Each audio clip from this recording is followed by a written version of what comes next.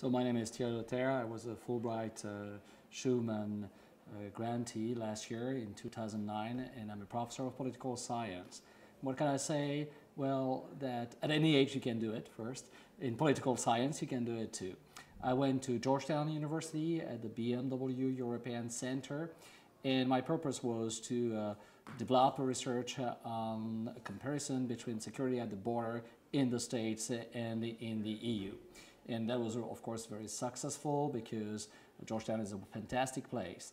Why the US? Well, basically when you work on security in the US, it's kind of the good place to be in DC. That's why also I chose DC. I must say that I have had a long association with the States. It was not the first time I visited the United States of America. But the great thing about the Fulbright program is that I discovered another aspect of the States that I actually didn't know. I had never been in DC for a long stay. Most of my experience of the States was small town America, and DC is not a small town.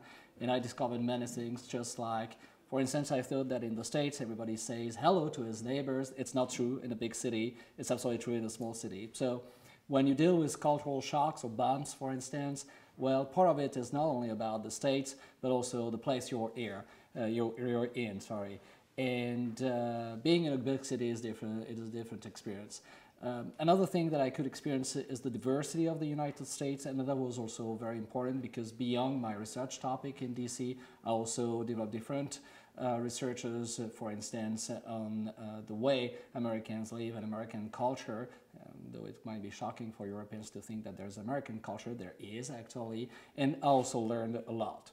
As far as the process is concerned, it was pretty straightforward. When you apply for a Fulbright Schumann fellowship, well, you have to be sponsored by a university. So you don't technically apply to a university, you contact a university or a bunch of universities which sponsor you. So the first step is already done, which is getting in touch with a university. And this is very important. Of course, it can be helped with that, but mostly it's your job to do so.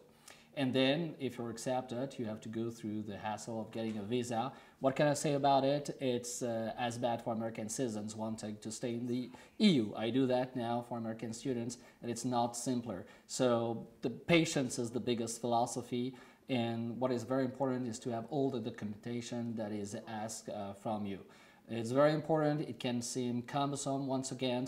The EU asks exactly the same to American citizens visiting the EU. So it's not a personal offense to you. It's cumbersome, everybody knows it, but once you follow the steps, it's definitely a very smooth and streamlined process. It can take quite a long time, actually, so the sooner you start, the better it is. And that is a very important thing. When you arrive in the States, depending on your level of experience, usually when you're a senior academic, you already have visited the States. I think that the most important is to keep one's mind opened. Even if you know the United States, even if you have visited, it's a different experience to stay as a Fulbright grantee. Why? Well, because you are associated at a different level, and there are often, especially when you're in big city, there are often events going on. And so you're associated not only with your university, but with the Fulbright network, which is, I must say, very dynamic, and especially in a city like DC.